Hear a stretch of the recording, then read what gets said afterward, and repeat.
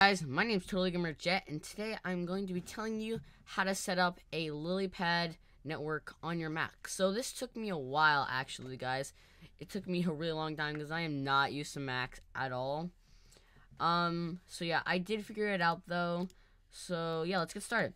So the first thing you want to do is, I like to be organized. So you probably want to make a folder to put it in, and we are going to call this Mac Lilypad tutorial. You can call it whatever you want, doesn't really matter.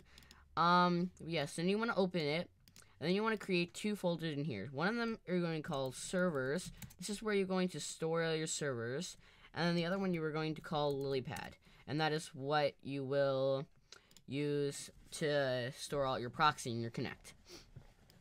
So today we are only going to be getting the supplies for everything. So we won't be doing any configuration, but we'll do that next episode.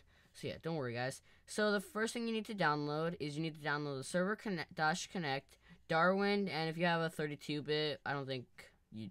If you do, if you have a 32-bit, you want to get the 386 one, and if you have a 64, get this one. I have a 64, so I would get this one. I'm pretty sure I have it here. No, I don't. Okay, so I'm gonna download that. So yeah, you're going to download that, and then you want to go to Go Server Proxy, and you want to download the Darwin one too. So then while that's downloading, you want to also get bucket-connect, and then you want to download that. This is what's going to connect your server to the connect and the proxy, and yeah. So then you want to download portal, bucket-portal, and bucket-portal command. So bucket-portal is portals, so that you can go to different servers using portals, and portal command is /server and server's name. So yeah, proxy is still downloading, but that's okay. Let's see. Okay, so the first thing we want to do is we're going to have to create our servers. So we're going to have to download a craft bucket, which I have somewhere. I'm gonna go get that, and I'll be right back. So I got a craft bucket. So yeah, it's 1.7.10. There is a 1.8, but I can't figure out how to get it with the Mac. So yeah, if you might not know what I mean, but it's okay. So we're going to name this bucket because it'll be the easiest, and then we want to do is to create open up text edit.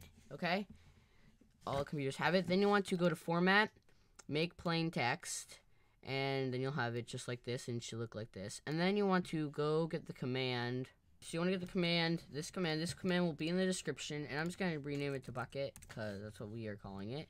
Then you want to save it as, okay? And then you want to go to your file, which I put it in desktop, Mac Lilypad servers, and then we're going to call it start.command. Okay? Save.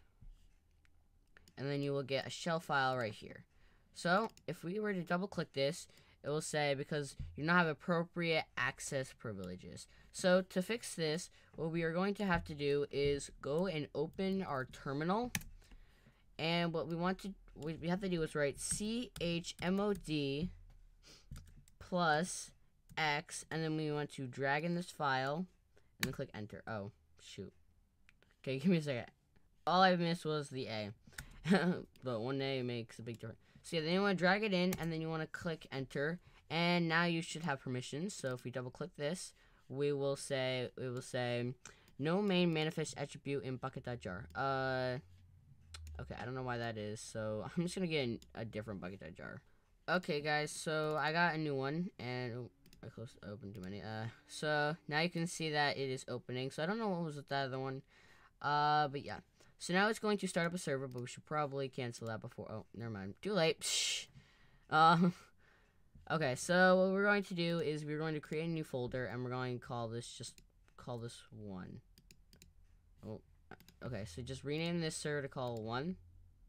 And then you want to drag, everything, and then, yeah, drag everything into it. And then we want to just drag it into place and clean everything up.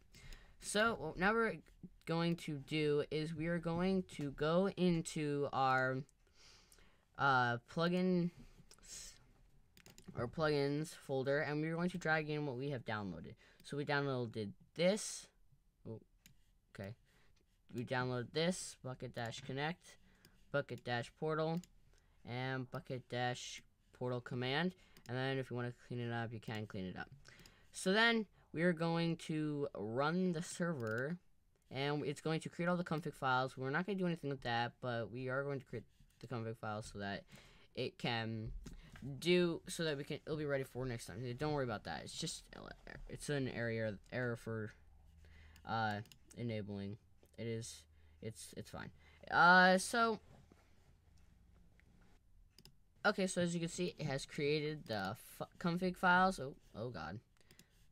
So it has created the config files, so it's okay. Everything's working now. And then you want to select this. Oh god. This, and the plugins folder, and wherever that plugins folder. Okay, and plugins folder, and you're going to Command C and copy it.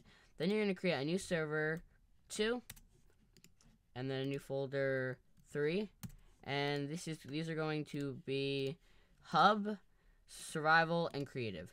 So then you want to just paste in these, and then you want to go in the next one, paste in those, and then you can start up those, and you should be good on that. Okay, guys, so yeah, we have created, oh, not this one. We have created our Lilypad server, and yeah, if we open this and we have our servers and our Lilypad, oh, we forgot to put that in.